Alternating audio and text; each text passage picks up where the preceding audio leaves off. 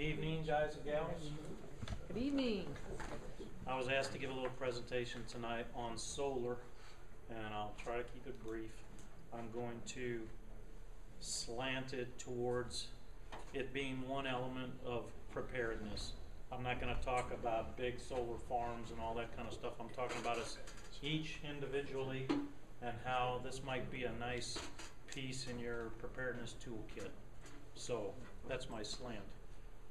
Why solar power?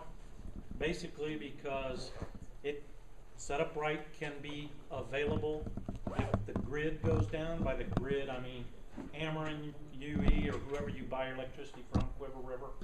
If that should go down and go away, well, this is a way to have some electrical power. And furthermore, it needs no fuel. We might all have generators that'll help us out in a pinch when power goes out for a few hours or maybe even a few days. But if it were to go out for months, you'd soon be out of fuel and you're not going to be generating your electricity anymore. So it doesn't need any fuel. So let's start with, well, could I power my entire house with solar panels? PV stands for photovoltaic. The answer's sure, if you've got lots of money. But for most of us, I think the answer's no.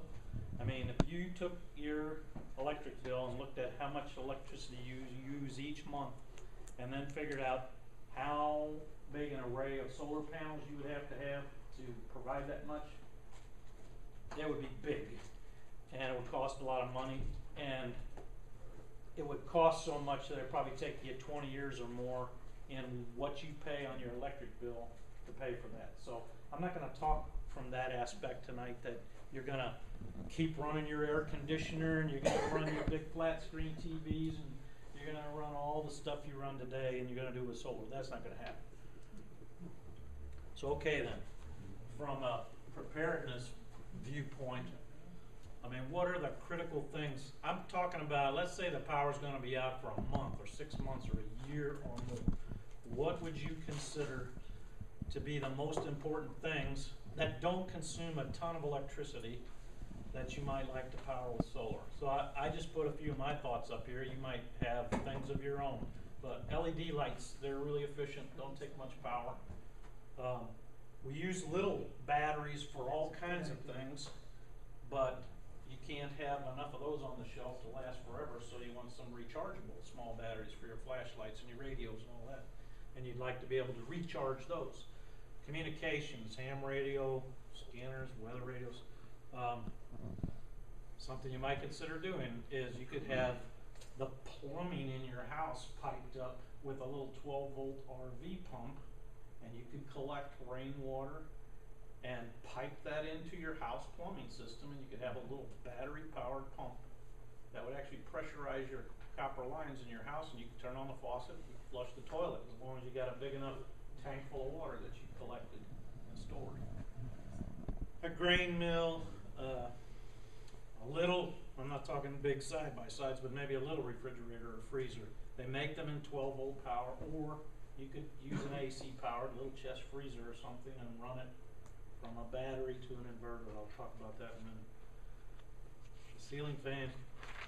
Then that's, you know, if you were powering it directly 12 volt off of a battery, you could also run some of your normal 120 volt AC stuff in your house if you're not using it all the time. There might be a few things that are really handy, like some power tools. You're only going to use them for 15 minutes. Well, that's not a lot of electric. It sucks your battery down quickly, but if you're not running it 24 hours a day, you could do that. But don't consider an electric hot water heater, your air conditioner, the things that use those 40 and 50 and 60 amp breakers down in your panel in the basement. Don't think about doing that with solar. So how does solar work? Called photovoltaic. Here's a little example. Each one of these is a little 15-watt panel. 15 watts ain't much, folks. And that's how big it takes to get. So this is 45 watts altogether. Sun shines on this. It generates a voltage, goes into a little charge controller. That's what this guy is. And it's smart enough to get the optimum use out of this to charge your 12-volt battery. That's the part I'm showing up here at the top. You could cut this stuff off and just do that. In fact, that's what I do for my ham radio shack. Or, if you got enough panel and enough battery, you could have what's called an inverter, and that battery, through this inverter, can change this into 120 volt AC. That's what you're using in your house. That's how it works. There's two different kinds of systems. One's called a grid connected system, and one is a grid independent system. This one is called grid connected, and there's a lot of folks out there trying to sell this these days.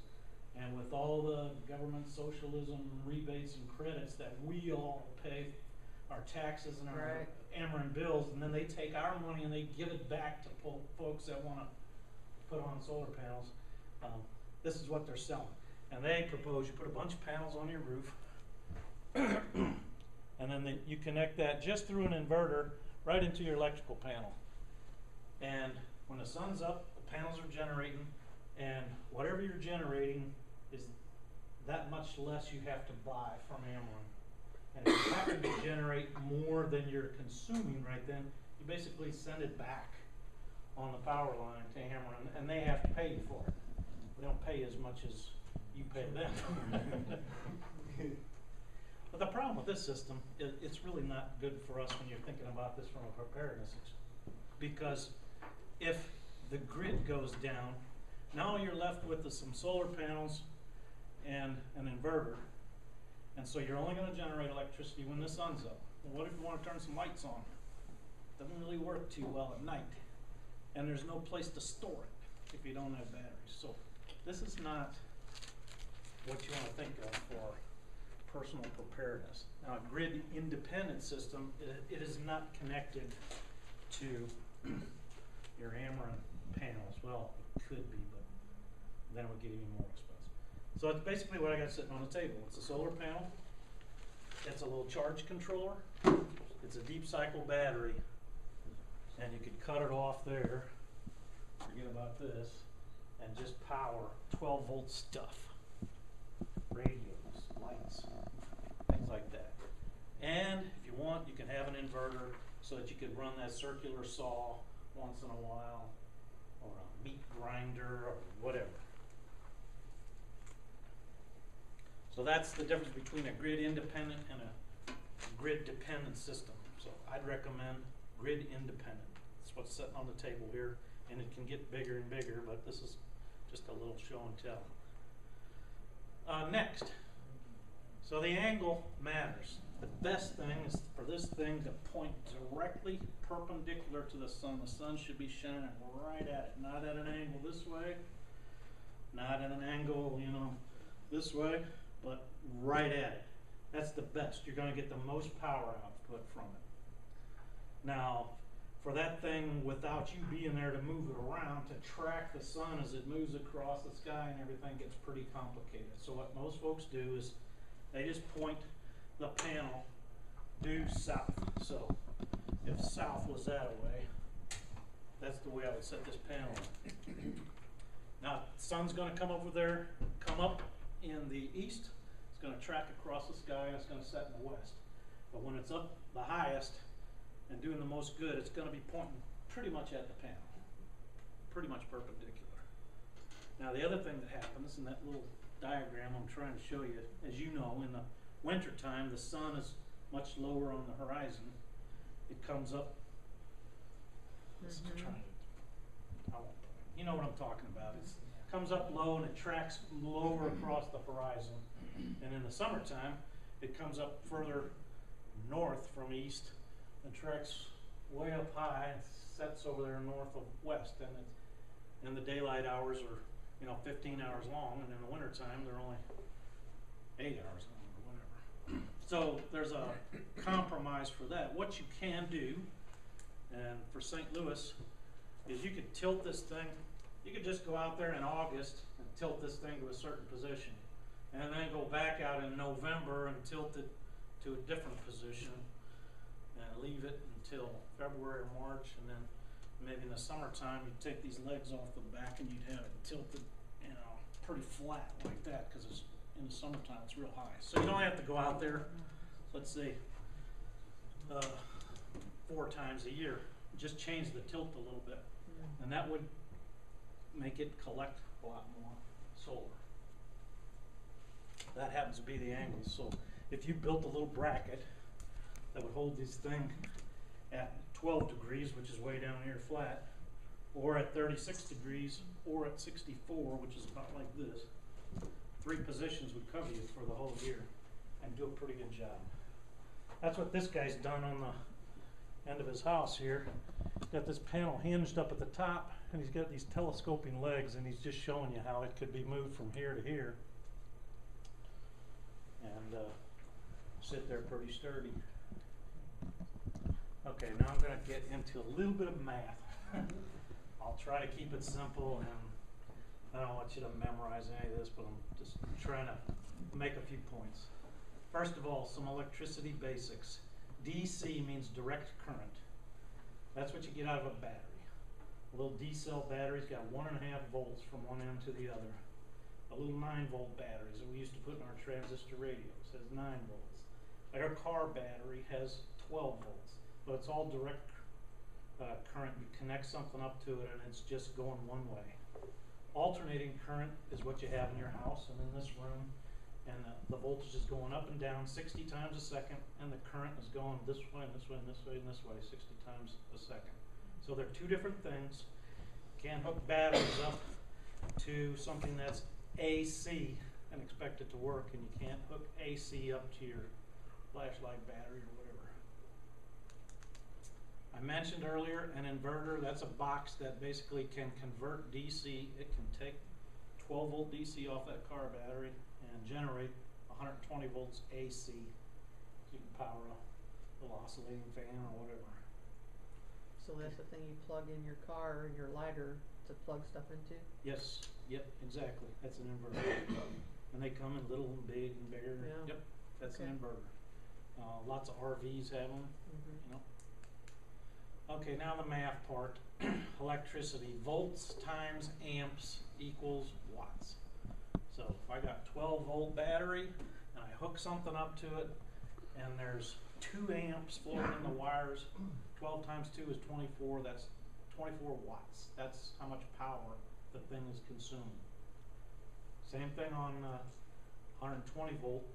It can be AC and it's still volts times amps is watts. So 120 volts plugged into the wall. If you were sucking 2 amps down the same wire, now you'd be talking about 240 watts instead of 24 watts.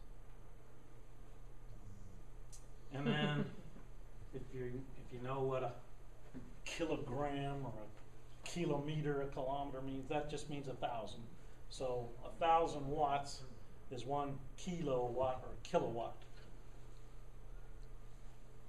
And then if you have something that's using 1 kilowatt of power and you run that thing for 2 hours, it's going to consume 2 kilowatt hours of electricity.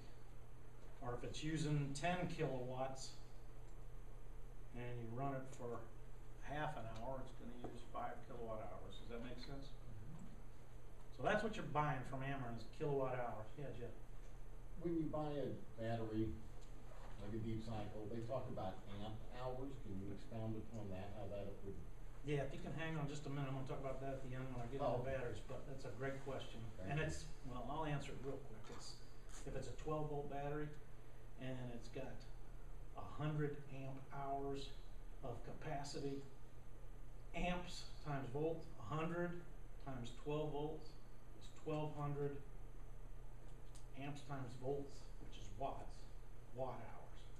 So I'll get to it in a minute. Yeah. You just take the amps times the 12 volts, and that gives you the watt hours. I'll get there. All right. I'll wait for my follow-up question when we get into that. Okay, sorry for the words. I threw this together yesterday and you got 2 verbose.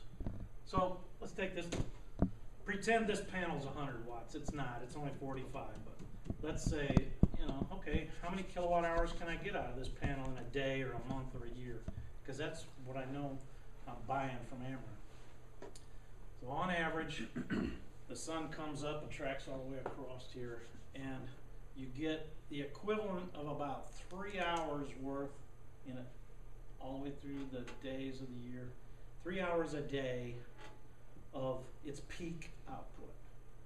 You know, when the sun first comes up, it's not going to generate 100 watts because it's coming at such an angle. When it gets up in the middle of the day, it is.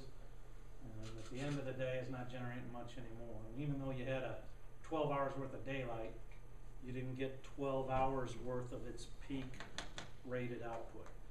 So let's say this is a 100-watt panel times 3. 100 watts would give us 300 watt hours. Now, so 100 watt panel, divide by 1,000 and you get its 0.1 kilowatts. And that 0.1 kilowatt panel, which is 100 watts, gets about 3 hours worth of that full output a day. You get 0.3 kilowatt hours per day. That ain't much, folks. We don't do this to save money. We do this to save lives. I spoke how it might take 20 years to pay back. A 100-watt panel and a little controller like that might cost about $200, and it's going to generate about 3 cents a day worth of electricity, or about $10 a year. So there's your 20 years. You buy that thing and you think you're going to save money because you're not going to buy electricity from Ameren. You're fooling yourself. You're not. It's going to take you 20 years to get your initial investment back. But that's not why we do it. We do it because we might have a little bit of electricity there when things go bad. So if that 100-watt panel generated 0.3 kilowatt hours per day, which ain't much, well, okay, what could I power with that? So 0.3 kilowatt hours, if you want to convert it back to watts, multiply times 1,000 and you get 300 watt hours. So what that means is I could power a 300 watt widget for 1 hour, and this would have generated enough power. Or I could power a smaller 100 watt widget, 100 watt light bulb, an old incandescent one, for 3 hours. Or a 60 watt device for 5 hours. Do you see the math there? It's just the watts that's being used times how many hours it's being used. That's the watt hours.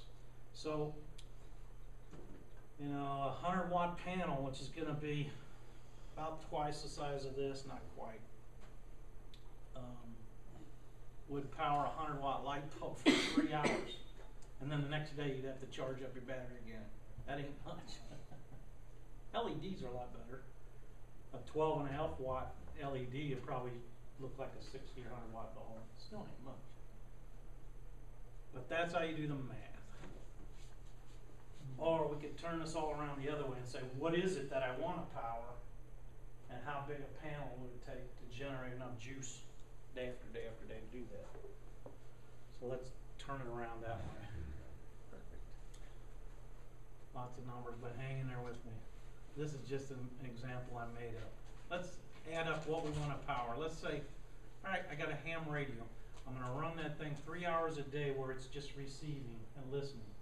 You look up in the front of your ham radio book and it says your radio takes 0.65 amps when it's just receiving. And it takes 12-volt battery. And I want to run it for 3 hours. Do the math, you get 23 watt hours.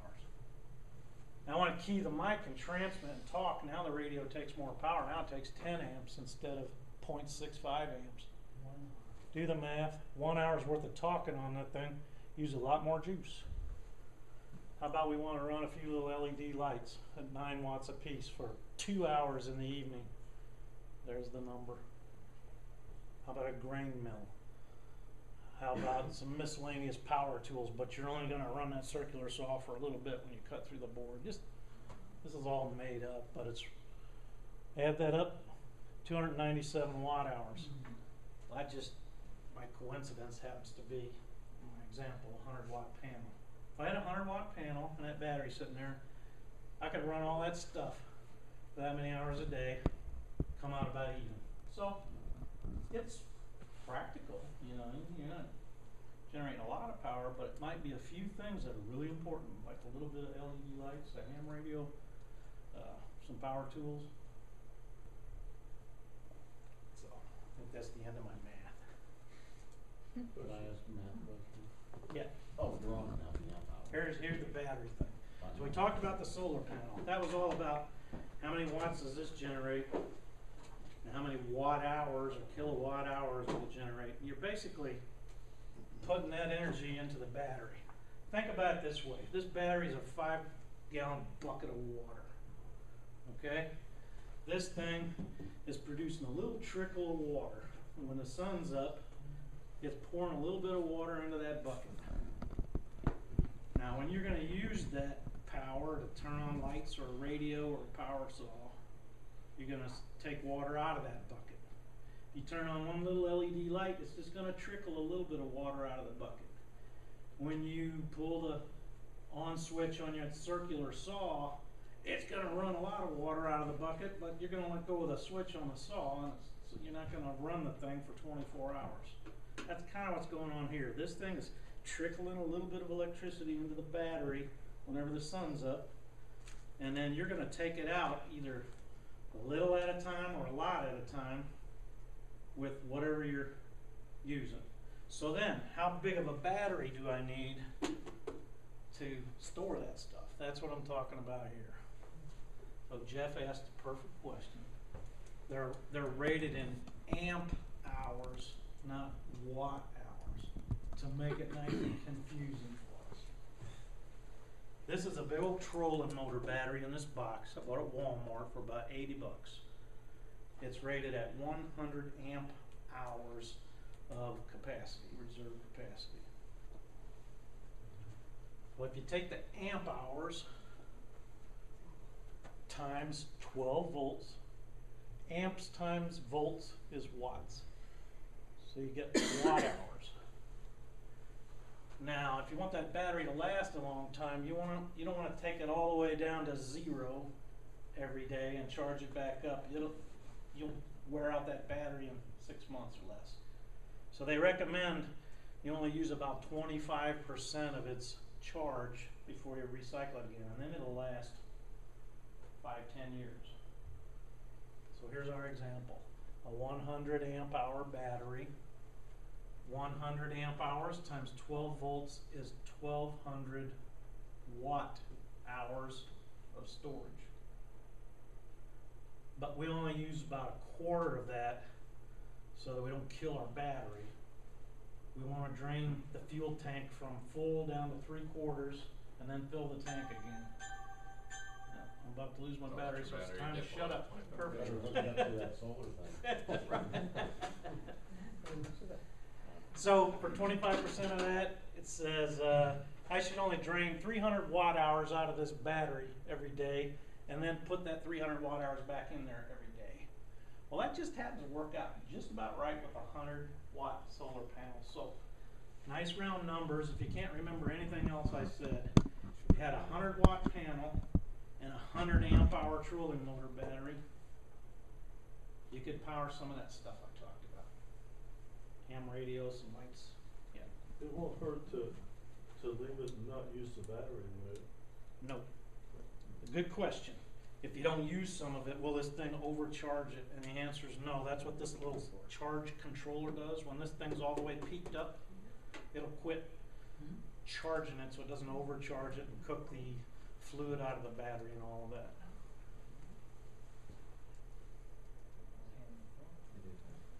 Last slide, I had a few more, but I forgot to write them down. Some useful websites. There's a place down, I think around Springfield or Joplin, Missouri Wind and Solar. They got some pretty good prices. They got a kit on there with a 100 watt panel and a charge controller and stuff for about $200. That's pretty cheap. And I think the panels themselves, if you wanted to buy 2 or 3, they're only about $100 for a 100 watt panel. I mentioned charging up little batteries. This is a little battery charger for D's, C cells, AA's, AAA's, and 9 volts. You can charge it any and all of them. You can put 4 in here at a time. And this thing has a little cigarette plug adapter on it, so you could power that up with your 12 volt battery here into here, and now you can charge any kind of little bitty batteries. Pretty handy. Are those simply just for the rechargeable batteries themselves? Okay. Yes, you can't put a Duracell in here. It wouldn't work. I don't know what it'll do. I have Probably both kinds of Right. battery cook it chargers. and blow I it have up. one Not that- blow it up, but probably But crack yeah, the just seal. don't do it, got it. Yeah. I have one that you can do Duracells and one that you buy the rechargeable for. Really, I didn't know you Yeah. could even recharge the Duracells. Yeah. It's not very efficient. It's No, not, no, it's not. They probably wouldn't. These They little don't- guys, I use them all the time in my LED flashlights and everything else, and you know, by the time you buy about 2 or 3 Duracell batteries, you've paid for the rechargeable battery, and you can recharge it 100 times, so. Do you run them completely down? I try not to. Okay. Just like they said on these, it's better if you don't run them all the way down. Yeah, Jeff. If my ham radio, when I'm just listening, draws 1 amp, I got a 100 amp hour battery, does that mean I've got like, cause it's obviously 12 volt, does that mean I actually have 100 hours in theory of? Yes, sir. totals? Okay. Exactly, that's what it means. And then you would So have you run can your just kinda battery watch all the the way down amps to. and not- okay. Yep, but if you said I don't wanna run the fuel tank down to 3/4 on Right, the I gauge, understand. you'd have 25. Right, but So that's. you can run that thing all day, and you would only drain 24 hours Right. with 1 amp, Right. and then you ought to recharge your battery. Well, the system's gonna charge, and you didn't mention in one thing, not to take over, John, but that little unit in between the battery and the solar collector, make sure that your battery doesn't, on a cloudy day, discharge back out through your panels. Cause it's got diodes in it, and diodes only let current flow one way, so. Right. It's really important to So have that, overnight, otherwise. this won't try to Yeah, discharge your battery or on a Otherwise, cloudy it'll day. discharge overnight, your battery will start to discharge, so that's why you need that thing in the middle of the night to keep your battery from discharging through your panels. So this little website here is where I bought, and I think this thing's only about $30 nowadays. And it comes with an AC plug, so now when it's available, you can charge your batteries out of the wall. And a cigarette plug, 12 volt DC, so you could charge it off your car or this battery or whatever. Very handy for about $30, and then go buy you some rechargeable batteries for your stuff. That's a good thing to invest in. This is a little bitty solar panel. Got a bunch of little adapters in here, but it's got a fitting on it that'll charge my cell phone. I can lay this on the dash of the car, and it's got a like oversized battery in here for a cell phone. It's this little guy charges this battery, and then I can plug this into my cell phone. Pretty cool. Zips So up where in a did you little- find that? I knew somebody would ask that. Hell, I don't remember. We got one, my parents gave all of us for Christmas one year. They gave all the kids, so that if something happens, maybe, as long as the, you know, the, Sunshine. yeah, as long as there's service, we can still talk. Yeah, right. If the grid power goes Right. away, probably cell phones are gonna Right. go away if it's long term. But at least you can see what you're pointing at. That's when your ham radio comes. This is just another little toy. This is a little light stick. I think they're intended for in RVs, but these are little LEDs on here, and this thing is amazingly bright. Let's try to show you here. I mean, if you turn the lights off in a room, you could work at a desk easily with this, and I think it's about 1.5 watts or something like that. And they got little plugs on them. You can string them end to end to end, and you could, light up something 3 foot long. I don't know, put it over your kitchen sink. One last point, you can certainly run more than one battery in parallel and up your storage capacity too. Absolutely. Which you didn't mention. So how Yep. much Two, three, does four of run? them in parallel, and then you can have 3, 4, 500 amp hours or whatever, and that'll still charge You're it right. all. You're right.